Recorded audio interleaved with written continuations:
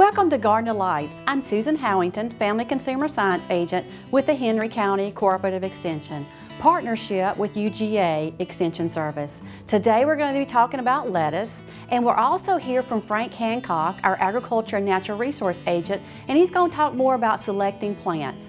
We'll see you back in just a little bit on Garden Delights.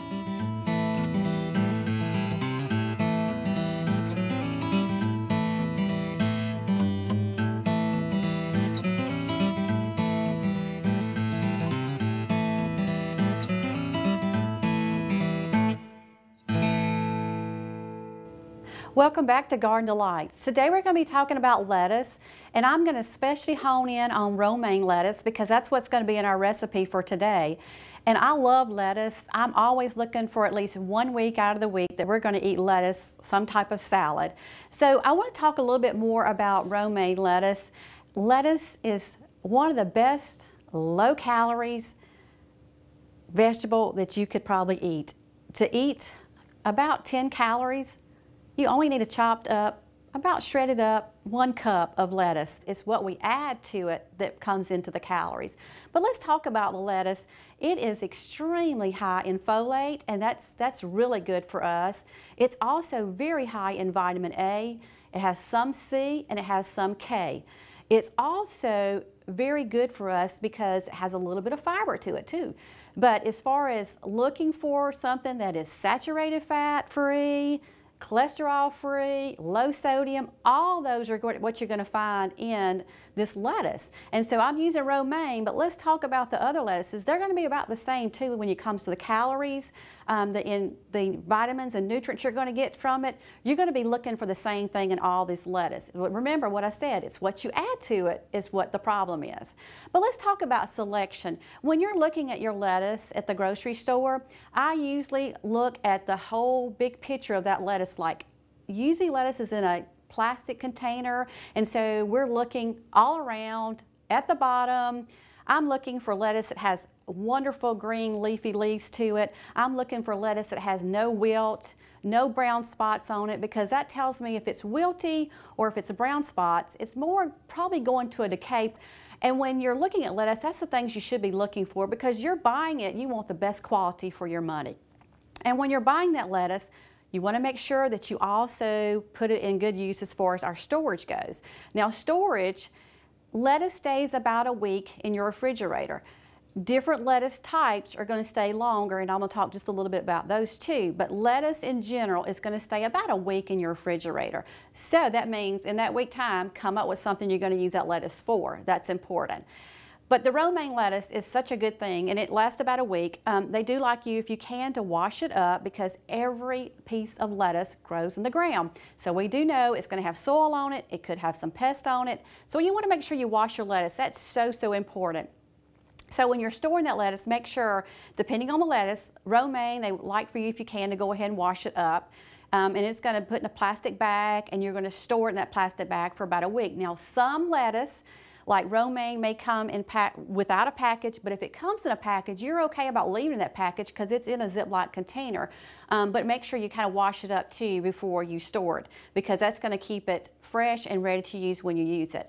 Now there's other types of lettuce out there. There's the iceberg lettuce, and that's the one most common. That's the one we all like to use. It's a lot of times cheaper, and we may want to use that. But the romaine is not that expensive. A lot of times when we buy the romaine, you're going to get three little bunches of romaine.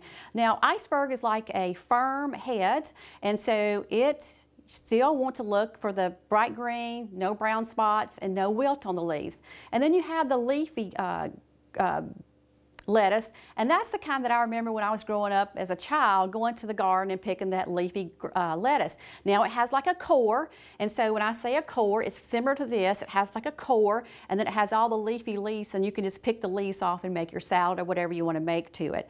You know, like the iceberg is going to have the head. And this is very similar to the leafy because it has a core to it, and then you have all your leaves. And that's the reason why I say it's very important that you wash it, because these leaves can have soil in them and they also can have insects into them.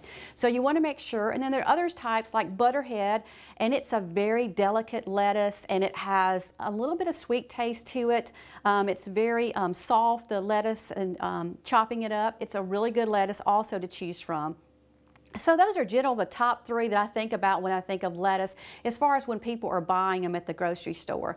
And like I say, these are very low calorie lettuces, so think about how you can put a lettuce salad into your diet during the week, especially if you're trying to lose weight. And that's what a lot of people are trying to do, is lose weight. They always think about salad. So think about that if you're trying to keep your weight down.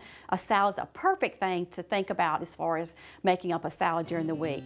When we come back, we're going to be making a taco salad, but first we want to hear from Frank Hancock, and he's going to tell us a little bit more on selecting that plant and what to look for when you're purchasing them. So we'll see you back in just a little bit on Garden Delights.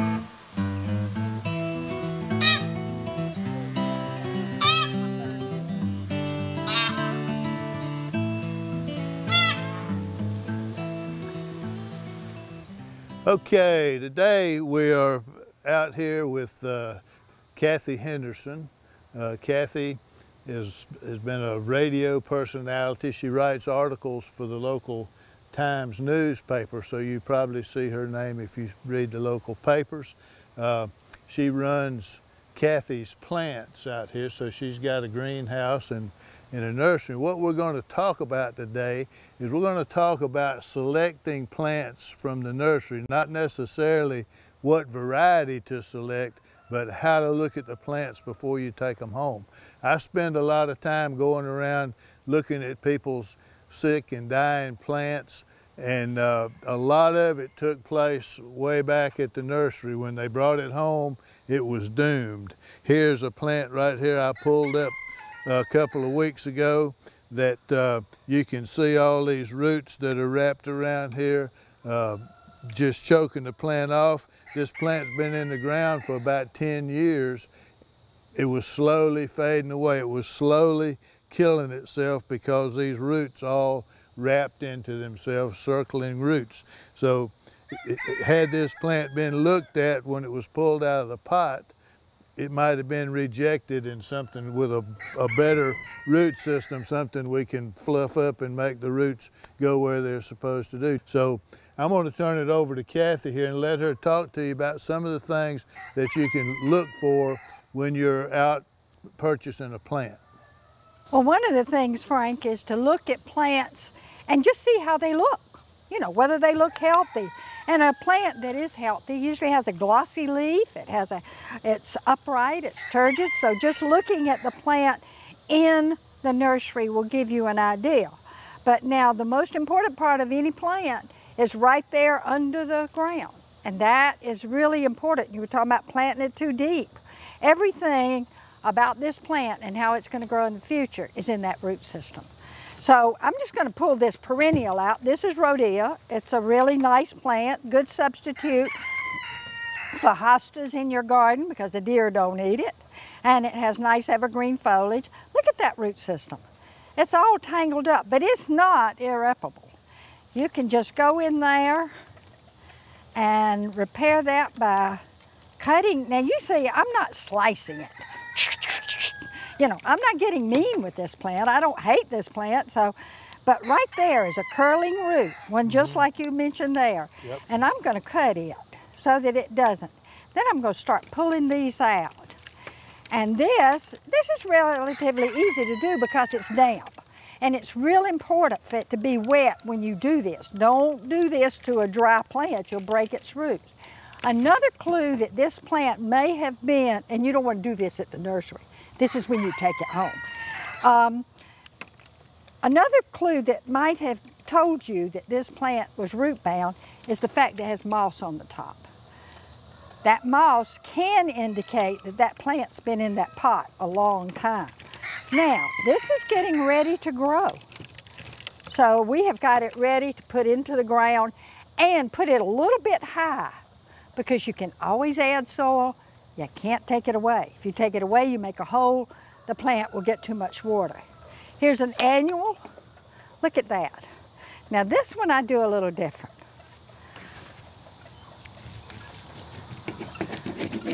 I cut off the bottom, a good serrated knife. It can be a kitchen knife that's just kind of lost its good cutting ability that you keep in your garden tools.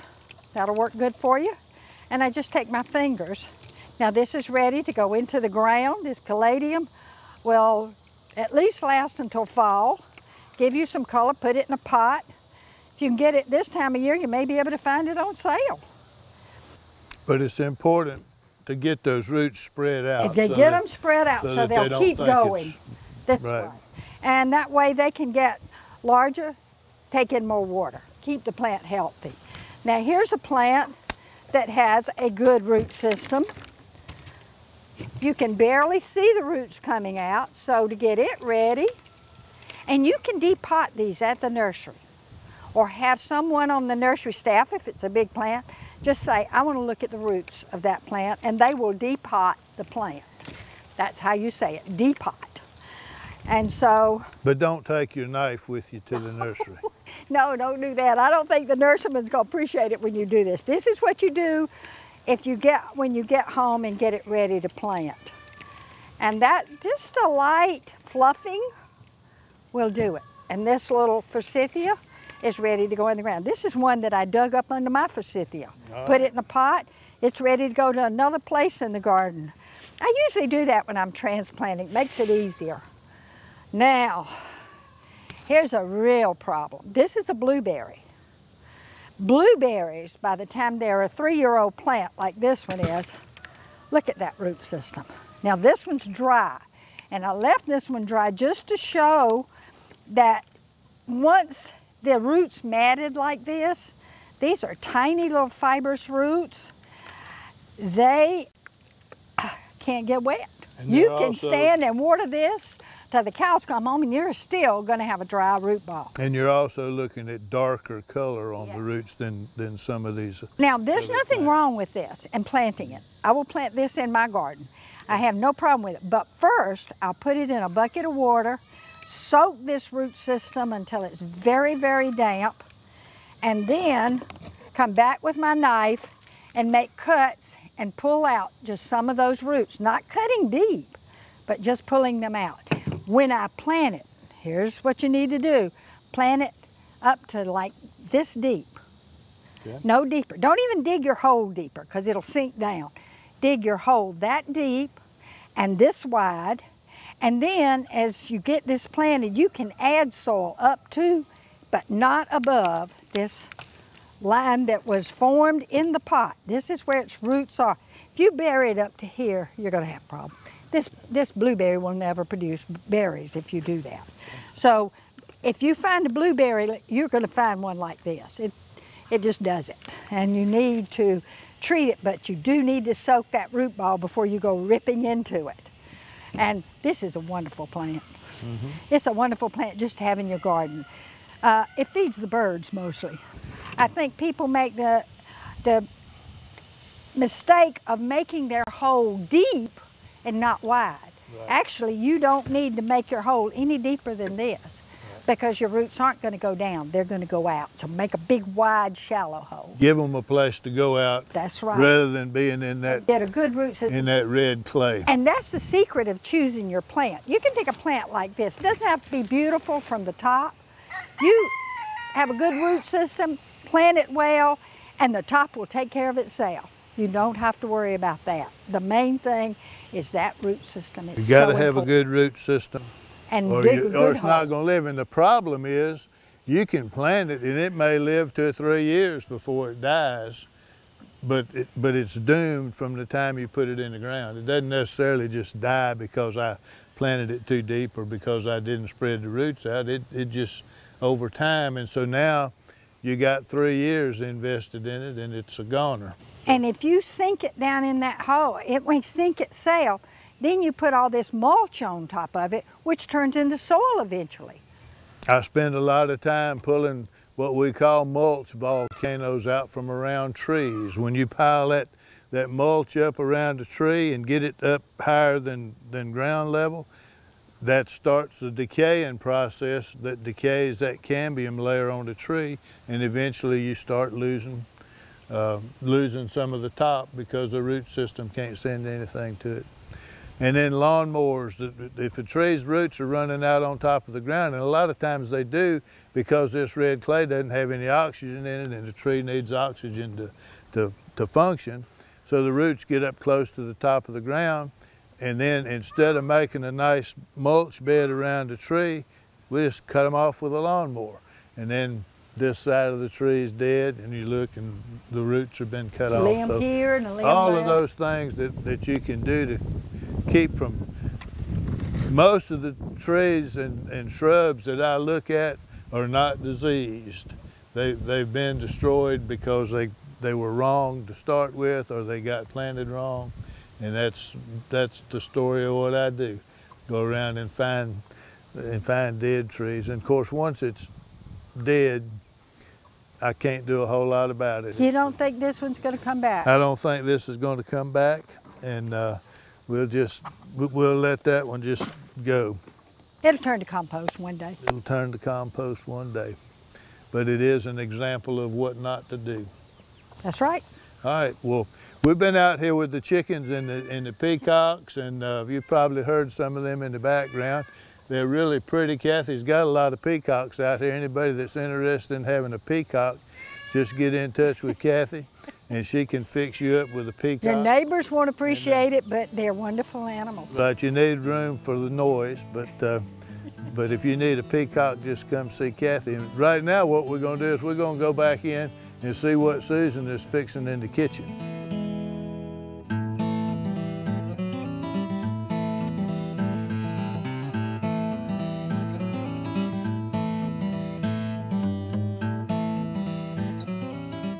Welcome back to Garden Delights. We're going to be talking about lettuce, and we're going to be making a taco salad. It is very easy, very tasty, and I'm going to start off telling you a little bit what I've already started ahead of time for the recipe for the taco salad.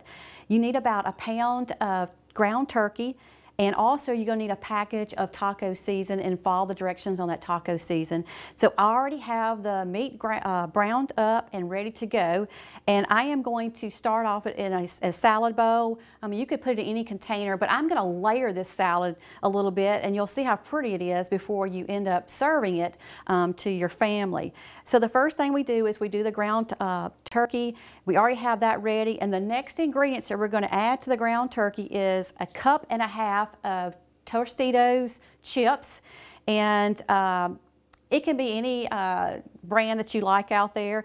But what you want to make sure you do, you want to make sure that you've chopped up or broke up the Tostitos, and you're going to just lay them on top. So you're going to lay your chips on top, and notice they're kind of on the big side, so you don't want them too small, but just, you know, break them up to where they're a nice size. And this is going to be about 1.5 cups, and that's not going to be a lot of chips, because once you start crunching your chips up, it goes a long way. So you're going to just add this to your meat part of it. So I'm just going to finish this out, layer this up, and the meat already, it smells really, really good. So that's our first ingredients. And the second thing you're going to do is you're going to add some black beans. This is 1 can of black beans, and they need to be drained a little bit, so make sure you drain them. So I'm just going to add these. I'll try not to touch it too much and just see if I can shake it around. Have a little spoon, I'm going to use it. And we're just going to put that next. Kind of spread it around your chips.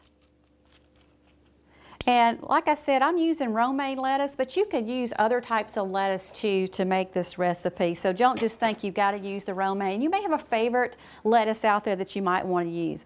The second thing we're going to use for our layer is, this is corn. And these are 2 ears of corn, been cut off of the ears. So I'm going to add the corn. And this is white corn. And you could have yellow corn if you don't like white corn, but I just think it looks really good with the black beans. So I'm going to add that. And the next ingredients we're going to do is our lettuce. And I love romaine lettuce. I love the texture of it. I love the taste of it. It chops up really good, and it has a great crunch in your salads. So we're going to take this up, and this is 1 head of romaine lettuce. And what I did is I chopped it in half, and you can see when you chop it in half, you have like smaller leaves in the center part of it.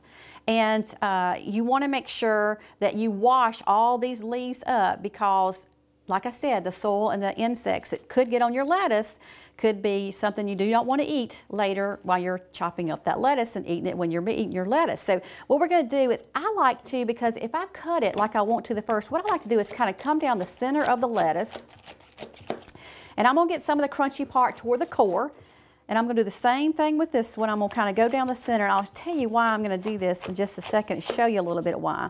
When you're chopping your lettuce, if you don't kind of go down, you're going to have long strings of lettuce, and so I want to make sure that my strings are not going to be too wide when I'm cutting it, because I'll show you what I'm talking about. So when you cut it, if you don't cut it down the center, you're going to have it even longer than this, which is fine because people can use a knife to cut it up. But I like my lettuce a little bit finer, so I'm going to do that just to make sure it's that way. So what I'm going to do first, I'm going to move this out of the way, and I'm going to start from the bottom because I just want to show you the leaf part.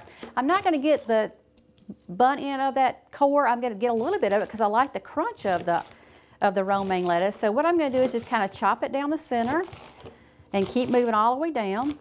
And this is washed lettuce, so make sure you wash it. It's very, very important you wash your lettuce. So I'm just going to keep chopping this part of it. And I'm going to go ahead and pick this part up and work it into my salad. So this is the next layer. So we're just going to kind of move this around. And if you see some that are kind of long, just tear them up a little bit. If you don't want to cut it, you can tear it.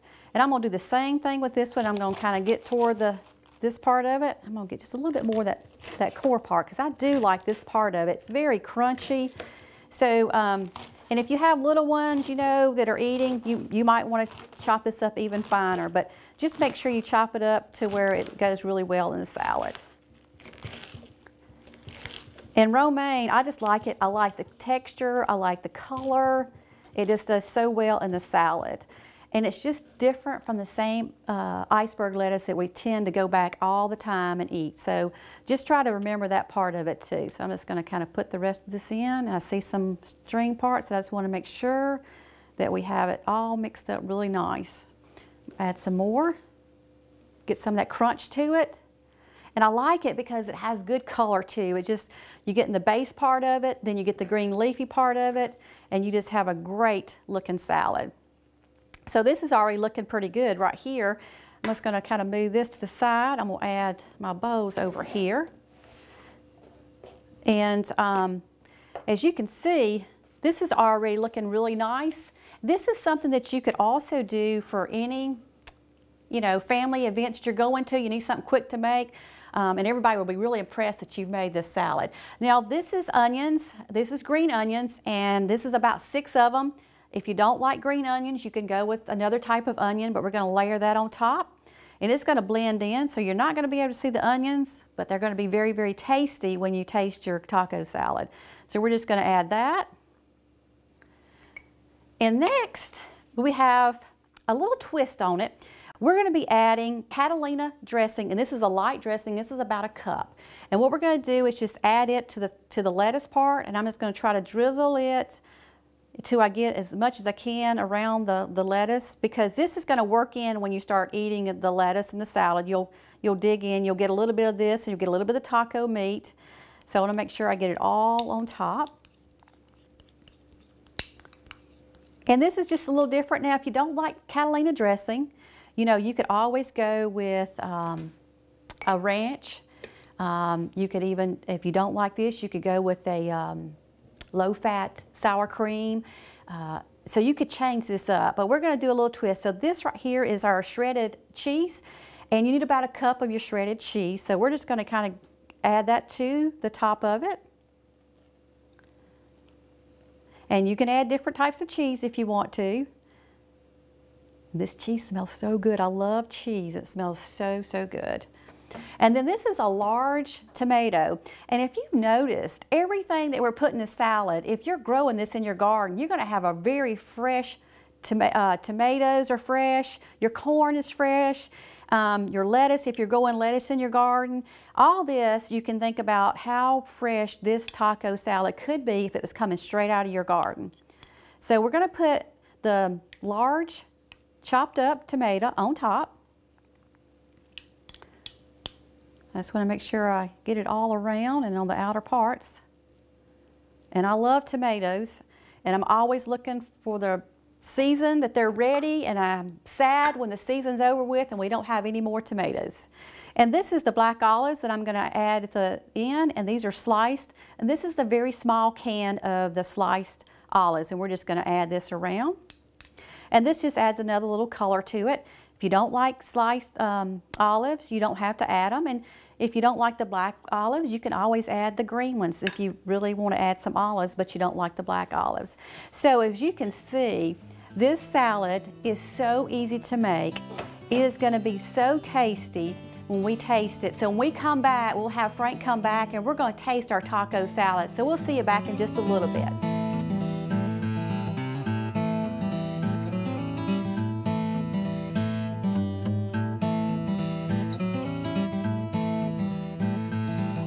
Welcome back to Garden Delights. We have taco salad, Frank. All right. And it's very tasty, but I do need everybody to know the tomato that is on top of the salad. That tomato looks very familiar to me. I think it was out back on my tomato plant, my favorite one. It was.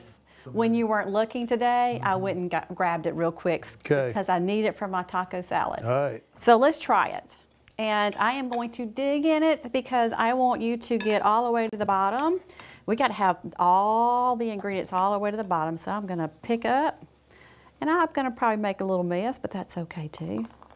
But I got to make sure you get some meat. So hold on, I want to make sure you get meat. Yeah, we want to make sure.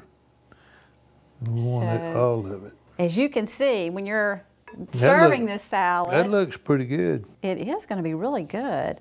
Got some stuff out of the garden in it. Yes, that's what I was talking about. If you're really thinking about what you have in your garden, borrow this napkin here just a minute. You can make a wonderful salad just by putting it together. And we've been out to the farm today. Yes. We've been out with the peacocks and the chickens and the roosters and the donkey and the goats and and the cattle and just rabbits, you name it. I mean, we were right in the middle of the farm today. So. You were, and what a great way to kind of finish it out with a taco salad. That's right. You could go right on that farm that you were at, right? That's right. Well, the lettuce. Everything we could have gotten except the chips. I don't think they had any chips growing up. I don't think they probably did. Mm. That is really tasty.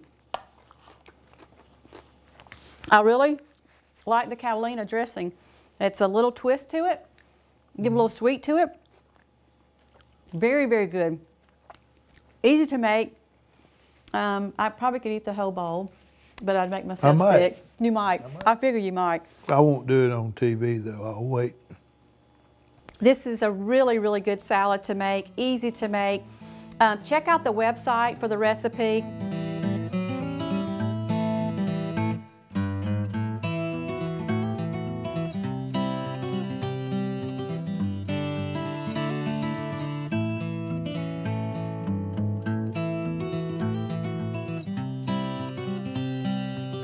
I know you want to make this very, very soon with all the garden things coming in from your garden. This is a great way to end that summer heat for the summer, cool off with a great taco salad. You know, I was reading the newspaper today, and they're putting these recipes in the Times, and I just wanted people to know that I may be available, you know, to taste.